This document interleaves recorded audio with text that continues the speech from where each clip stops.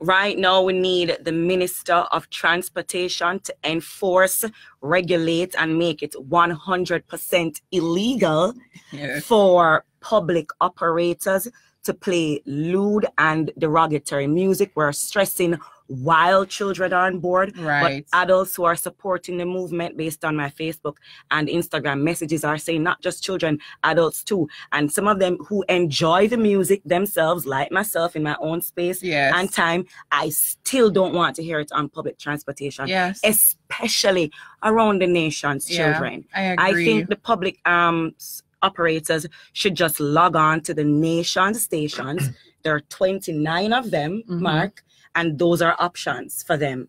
Entertainment, news, information, to help keep our minds informed and keep us aware. Well, I agree. Yeah, you know, well, they have censorship for movies. Yes. You know, anything that's public when children